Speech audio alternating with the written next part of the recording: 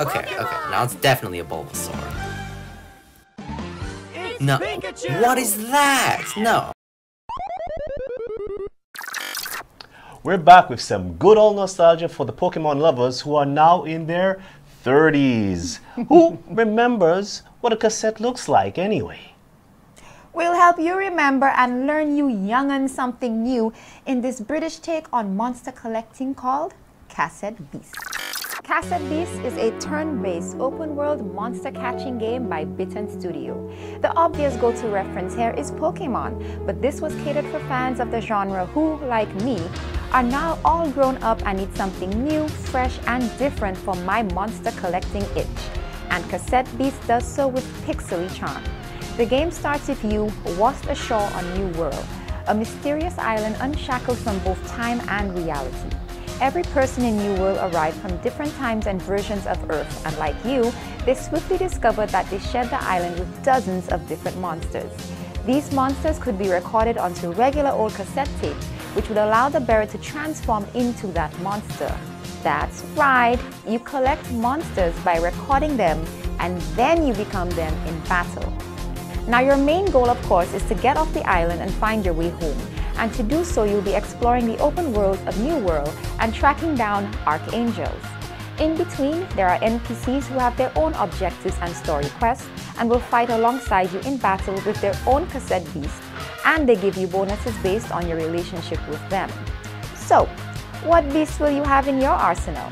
There are 120 unique beasts with clever pun names to discover, and they can be remastered, aka upgraded, into new, more powerful forms.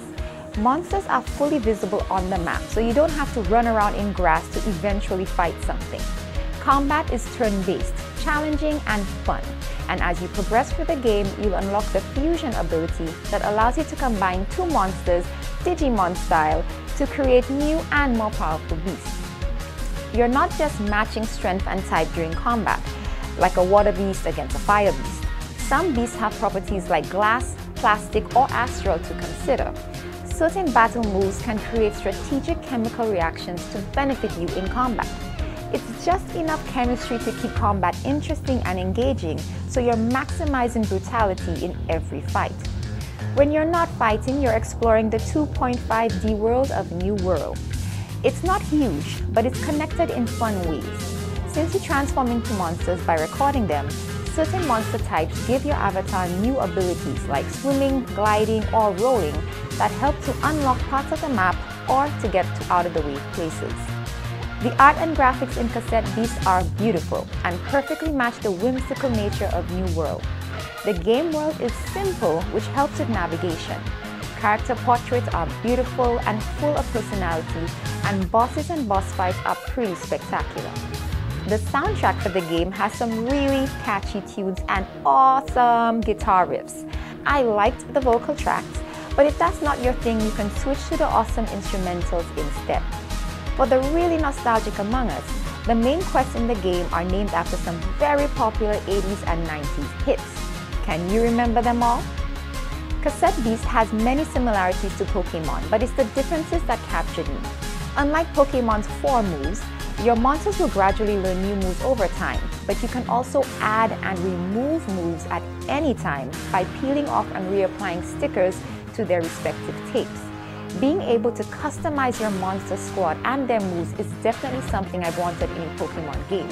And for 2023, the game is quite progressive, allowing you to set up your character as male, female, or neutral, and choosing your own pronouns. And if you wish to change something about your character, the game lets you do so in your house after the tutorial. The only drawback to Cassette Beasts is that it's a Pokemon-style game at its core, which might not be to everyone's liking. But if you're a Pokemon fan, the developers took all the good parts, corrected all the bad parts, sprinkled in some Digimon, and added Zelda-style exploration to make a refreshing monster collector game filled with content and super fun combat mechanics. The game has a multiplayer mode where a friend can drop in and play with you using their collected monsters, which I think we wanted in Pokemon since it was on the Game Boy. Now, Cassette Beasts is so much fun, and the fact that this is all the work of mainly 2 developers just blows my mind. Fair and enough. the entire game was made using the Godot engine. This is a completely free cross-platform game engine that you can download today to easily create 2D and 3D games. What? Hey, on first impression, the game looks amazing. I really like the fact that it used that nostalgic look of the Pokemon, you know, feel back in the Game Boy Advance days. As I have said before, and I'm a real supporter of it, a game can be actually good, and do not be fooled by the graphics. Sometimes games that don't have that much graphics or not that graphically great are actually pretty good games at the core. And I suspect that this one, which was lovingly crafted by these excellent developers, I think that they put some love behind it, and I think that there's definitely it's gonna feel like a good, solid gaming experience. Oh, yes. And you guys are going to love it. It's fantastic. Fantastic. That's right. So that's what we think. How about you guys? What do you think about this game? Do you think that you'll enjoy it? Are you a Pokemon fan? Are you still in your 30s and then you enjoy Pokemon games still? Let Do us you remember know. what a cassette is? Do you remember what a cassette is? A lot of people who are watching right now are like, what's that? Cassette? Cassette? What is that? A CD?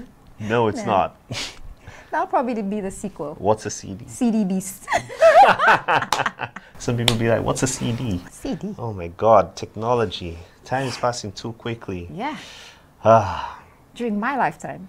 my gosh, And man. I'm just 25. Yeah. All right, guys. Well, enough with the lies. We'll be back on some Game of Vibe World. He might not be back. Yes.